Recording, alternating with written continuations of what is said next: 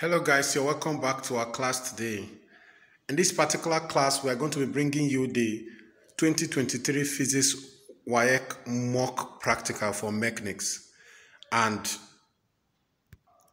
in this unique experiment, we are given a helical spring, as you can see here, and then a meter rule, a knife edge, 20-gram mass sealed and labeled Q, 100-gram mass sealed and labeled P, and other sets of masses as will be provided by the teacher and also asked by the question. And then this is a stop clock. Of course, all this setup is connected to a retort stand. So you can see we were told a retort stand setup. So now here is how the setup is like. You can see the complete setup here. Ensure that your meter rule is balanced horizontally in order to avoid error in the practicals. Now, the question that will be coming for you will come with different positions for this as deemed fit by the examiner. But for this mock practice, I am hanging the spring, the meter rule on the spring balance at 0.90. Here is 90 cm, as you can see it here. And then I have the 100-gram mass here and at the 50-gram mass, which for me is the center of gravity of the meter rule. Of course, I told you that the question can come with these positions or the positions for these particular masses. And then the mass labeled Q, I choose to hang it at the 30 cm mark. But you have to pay attention to the instruction to know where you will hang yours. And then the knife edge is balanced at the 5 cm mark, as you can see at this point. Now, take note that this is a mock practice, so it is not that this is what your question will be like. You would have to pay attention to what the instruction says. Of course, the setup is pretty much going to be like this, but the position of all of this can vary dependent on the examiner. So we are going to continue with the experiment by finding the time it would take for a vertical oscillation of this meter rule. So this is what I'm going to do. I'm going to simply oscillate this meter rule by just giving it a small amplitude and allow it to vibrate vertically as you are seeing here, and then take the time for 20 oscillations. It is important that you take this time twice in order to find the mean, in order to avoid experimental error. So we are going to proceed now to find the time for this particular experiment, for this particular vibration. So here I have my stop clock set at 0, and then I'm going to give a small amplitude. Always ensure that this is balanced at that particular fixed point. If not, your record or your answer will be affected. So I have it at 5 now, so I can proceed. So here a small amplitude given, allow it to settle, and then we can start taking our reading. So let us now proceed. So let's go.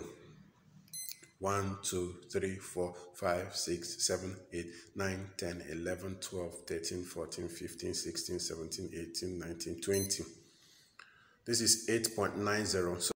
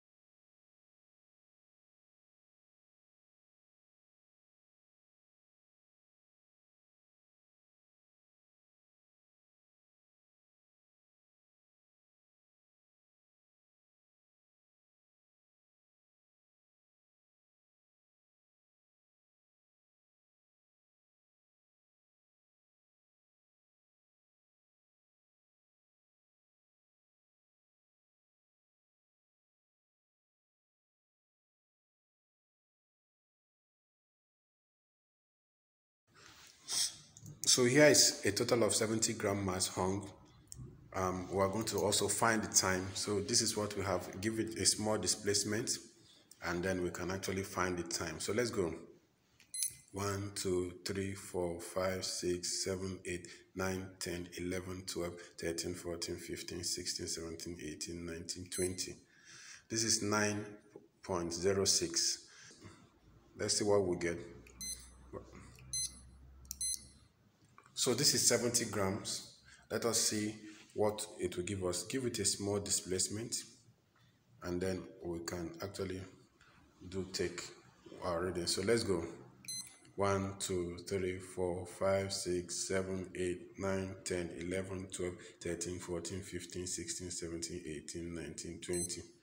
So this is 9.18, 9.06 for this. So here is the 80 gram mass. I've added 60 grams now, making it a total of 80. So let us see what we will get at that point. So here we have our stop clock back to 0. So let us see what we get. More amplitude. So let us find the time. 1, 2, 3, 4, 5, 6, 7, 8, 9, 10, 11, 12, 13, 14, 15, 16, 17, 18, 19, 20. So this is 9.21. I will stop it. I will record, and then we'll start again. So let's go for the second time.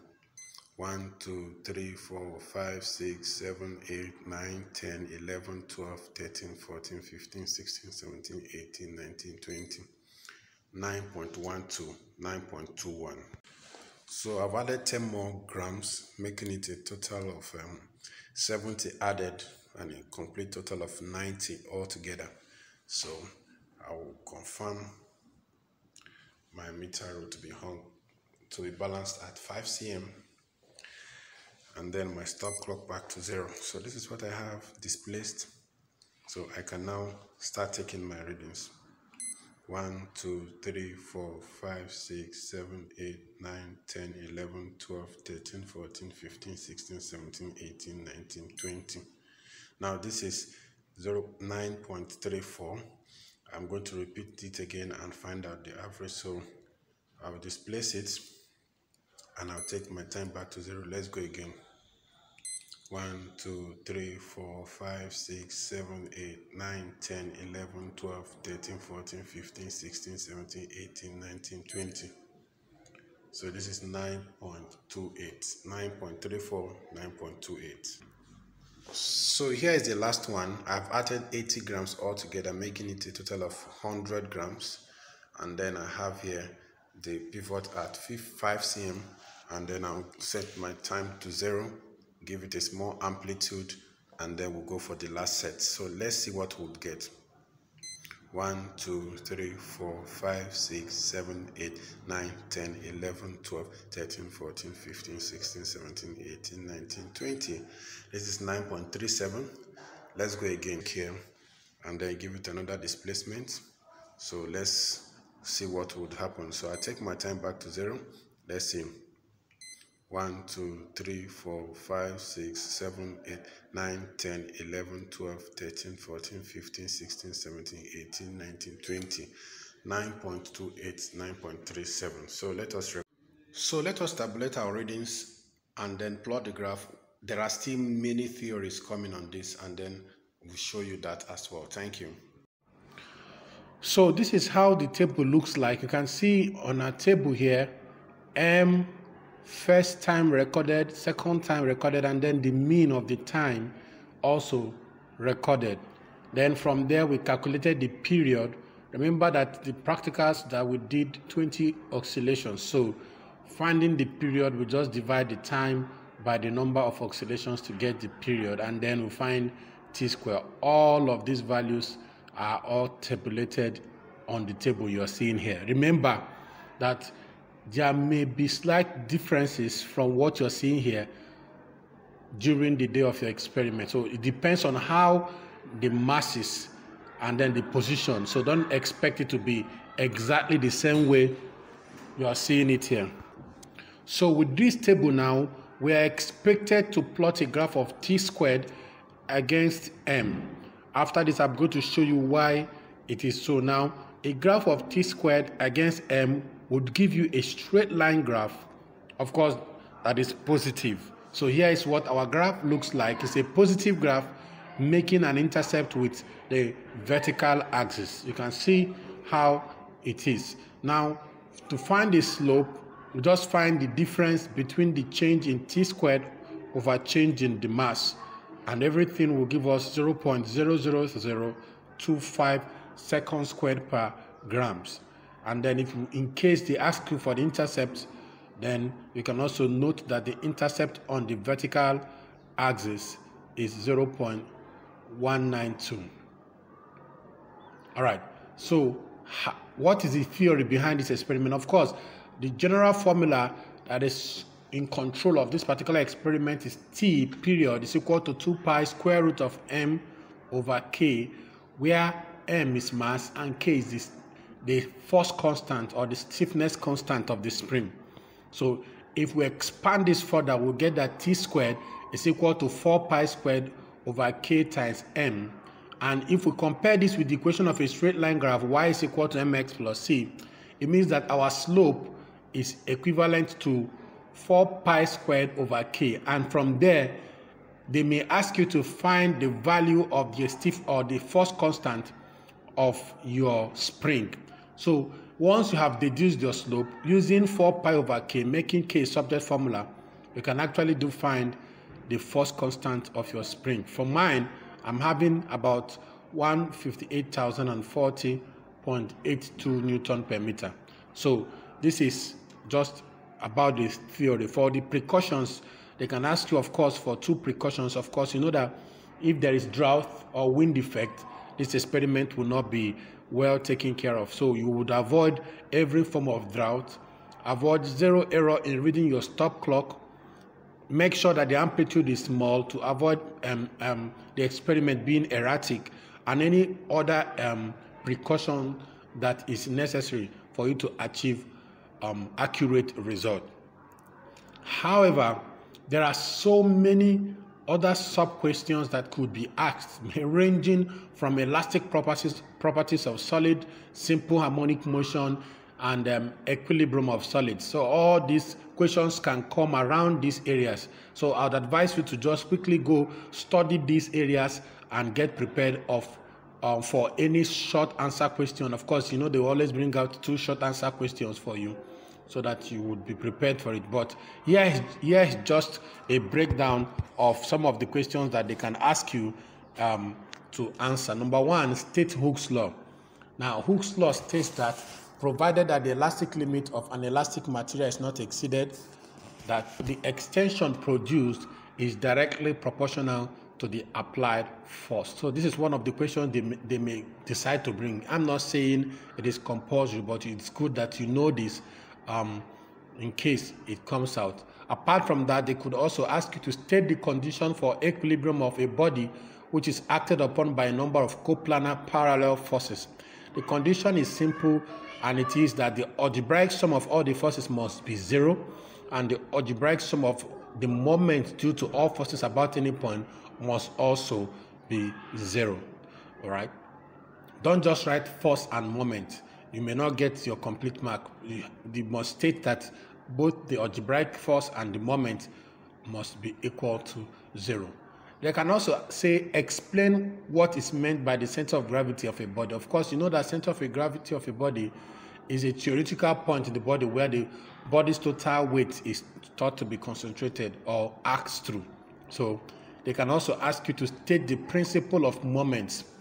The principle of moment states that when a body is balanced, the total clockwise moment about a point equals the total anti-clockwise moment about the same point, which can be represented as force times distance. Also, they can ask you to state the condition for a meter suspended at 2 points to be in horizontal equilibrium. For this to occur, you should note that the net force acting upon that object must be 0. Now, in some other questions, they can bring up calculation questions.